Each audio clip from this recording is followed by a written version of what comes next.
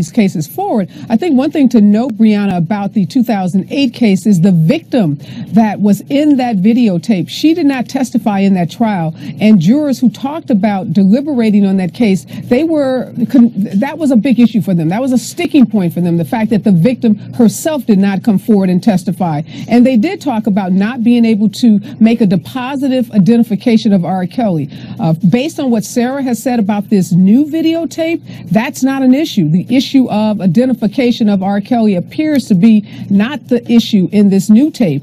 But we don't know about this victim. We haven't heard a whole lot, Brianna, about this victim. Is this victim one of the people that testified before the grand jury that has indicted R. Kelly? Is this victim someone who's willing to come forward and testify at a trial? I agree that the R. Kelly documentary gave voice to so many women and gave women who had been victimized by R. Kelly, I think, the courage to come forward and tell their stories. And apparently the Cook County District Attorney was able to talk to some of those women, talk to other victims, and to have them tell their stories. And that's very powerful for what's happening today.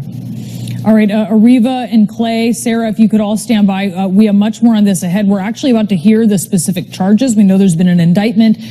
We are going to hear more on the specific charges of that indictment. Plus, we have our breaking news out of Florida. The owner of the New England Patriots charged with soliciting sex, and a warrant is now out for his arrest.